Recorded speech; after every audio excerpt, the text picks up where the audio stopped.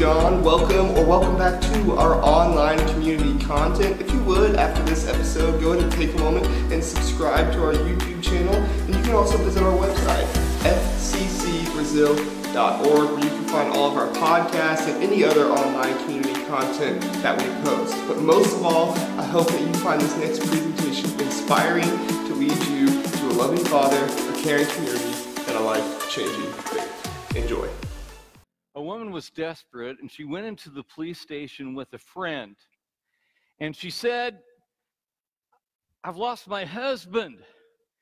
He was 6'2", 185 pounds, blue-eyed, beautiful man, athletic build. Can you find him?" Police officer said, "I know your husband. 5'2", probably 185, probably closer to 200 pounds. Mean-spirited man, rude, and doesn't like your children or you. What's the deal?" The woman said, "Well, that's not the one that I want." Who would want that back? She was desperate. Have you ever been desperate? Henry David Thoreau said, "The mass of men lead lives of quiet desperation." When I was in college, my preaching professor said it like this: all men live lives of quiet desperation. At that point, I was pretty optimistic, or probably more optimistic about life than maybe I am now, but I still am not quite sure that that is always true. But I would agree that we all have moments of quiet desperation, don't we? Any of us who has failed or flunked, been fired or flattened, can understand a desperate faith. A missionary in the Far East was observing some people worship an idol of Buddha. And he thought it was very sad. And as they desperately worshiped, and they were poor and impoverished and a hungry people, and they were laying down offerings of food and of whatever they had to desperately call on Buddha to help them. And at the same time, he noticed that there was a construction crew repairing this old idol. And he thought it was fascinating, as here were people that were crying out to a God that was crumbling, and yet they were so desperate. This morning, I want to ask you if you're desperate or deliberate. And if you have your Bibles or a tablet or a phone, go to John chapter 4, verse 46. And we're going to see another sign in our sign series. And again, we want to thank our Facebook Live audience that they're joining us today, but it's not as good as being here this morning. Amen?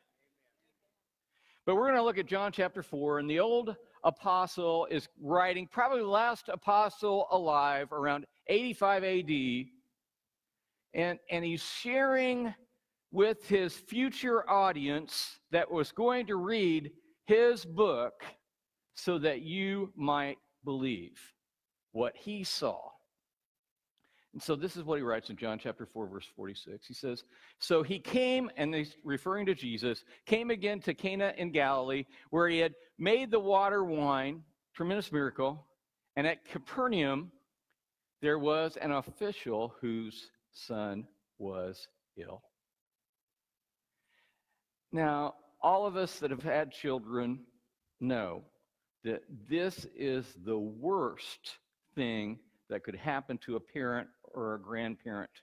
For them, for that child, the one whom we are crazy in love with, to be sick. And especially at this moment in history where there wasn't a lot of medicine, there wasn't a lot of capability to cure this illness, this father, who was an important man, probably in Herod's government, all we know is that he was an official, came to Jesus. And look in verse 47. It says, when this man heard that Jesus had come from Judea to Galilee, he went to him and he asked him to come down and heal his son, for he was at the point of death. Can you imagine being that desperate? Wouldn't you do anything in that moment for your child? I know I would. I've seen it over and over again with cancer patients and treatments. They will try anything to survive. And I would too. I am not judging them at all. But this official had probably walked or rode 25 miles to get there to Jesus, humbling himself, begging. You see, the desperate faith drives you to Jesus. And a lot of times in church, we see desperate faith. People come because they're desperate. And I don't think that's an accident. I think that's been allowed because there has to be something greater. In John chapter 4, verse 48, John writes on, he says, so Jesus said to him, unless you see signs and wonders, you will not believe. Now, he wasn't being incompassionate to this official. He was probably saying this to the crowd. Show us another miracle. Show us another sign. Perhaps I'll believe. And so he was rebuking them in that moment. And the official said to him, notice, he says, sir, come down before my child dies. That is very, very desperate. Is it not? Now, does Jesus say, hey, my heart has compassion for you. I will go with you. I will walk those 25 miles. Is that what he says? No. What does he do? He says, Jesus said to him, go, your son will live. And the verb here, go, is a command. Jesus doesn't say, hey, I'm going to go with you. No, go. And this is interesting. The go is a command. It's an imperative. Take action. This is what you are to do. What else did he do? You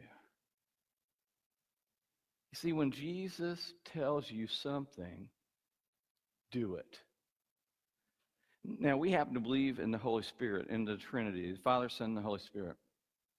And I believe that he is just as alive and well in the life of a believer as he was in the first century. And when God tells you something in here and it's confirmed in his word, do it. No matter what the cost, no matter what the risk, just do it. Obey. But I want you to notice something else. Jesus didn't go with him. That's what this desperate man asked. Jesus said, go, and he just went. Because there was an underlying thing going on, because people didn't think they would be healed if the healer wasn't present in that moment. In the ancient world, miracles and acts of power were linked to the presence of the miracle worker. But here, the healer refused to be present. Now, 80% of the American population, they did this survey in 2012, 80% believe that miracles probably are, they're pretty certain that they occur. But 59% believe it wholeheartedly. And what's interesting, that even about 49% of the non-believers that don't even believe in Jesus or in God believe in miracles. Isn't that interesting? Look at the latter part of verse 50. It says, the man believed the word that Jesus spoke to him, and he went on his way. He believed. He believed. The official took action. He went the way Jesus told him. And I'm fascinated by that, because he had to humble himself, because Jesus wasn't this mega church preacher, this powerful person. But the official actually, he obeyed, He persisted, and he received the promise of the miracle. Have you ever been desperate for a miracle? And yet didn't get it answered the way you wanted? Maybe a loved one had passed, something didn't happen, a child suffered. Ever wonder about that? I do. But the man took Jesus at his word. You know, I believe we should do that, to take Jesus at his word. Don't you? Amen? Jesus still speaks today. Take him at his word. You all know this story. As he was going down, his servants met him and told him that his son was recovering. And then what did the official do? So he asked them the hour when he began to get better. And they said to him, yesterday at the 7th hour, the fever left him. And the father knew that was the hour when Jesus had said to him, your son will live. And what then occurred? And he himself believed, in all his household. And this was now the second sign that Jesus did when he had come from Judea to Galilee. The second sign of the 7 signs in the book of John. And he himself believed. Why was the book of John written? So that you can believe. We will never see Jesus do a miracle, but we read from someone or we read a book by someone who saw and believed. Therefore, we can believe. An observation. Sometimes God allows us to experience desperate faith in order to move us toward a deliberate faith. We don't want to stay in that desperation moment. We want to move to a deliberate faith moment. Because we're going to be tested. We're going to be tried. Jesus is clearly portrayed in the gospel as one who seeks to lead persons through the stages of inadequate believing, desperation, to satisfactory believing, deliberate faith, even if it means denying the person or request. You see, the official didn't get what he wanted, Jesus to go with him. He got what he really wanted, was his child to be healed. Oswald Chambers writes this. He wrote the book, My Utmost for His Highest. He writes this: faith is the deliberate confidence in the character of God whose ways you may not understand at the time. Faith is the deliberate confidence in the character of God whose ways you may not understand at the time. Has God ever moved you in a situation or placed you in a situation where you didn't know what to do and you were desperate? Why? And the question that this all begs is simply this: how can I have a deliberate faith? How can I have a deliberate faith? And I believe this is really, really important, because we're going to be placed in those moments. We are going to have those moments in our lives. I want to look at 5 ways. Number 1, God is calling you to deliberately yield yourself to build up your most holy faith. We have to yield ourselves to God, to put our faith and our trust in Him no matter what, to deliberately yield ourselves. And that's hard to do, because what do we typically do?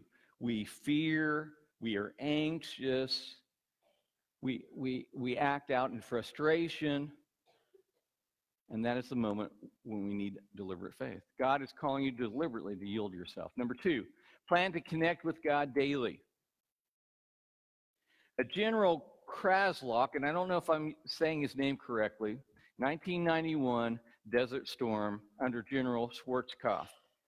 Now, in the Middle East, we might think that oil and gas are what they fight over.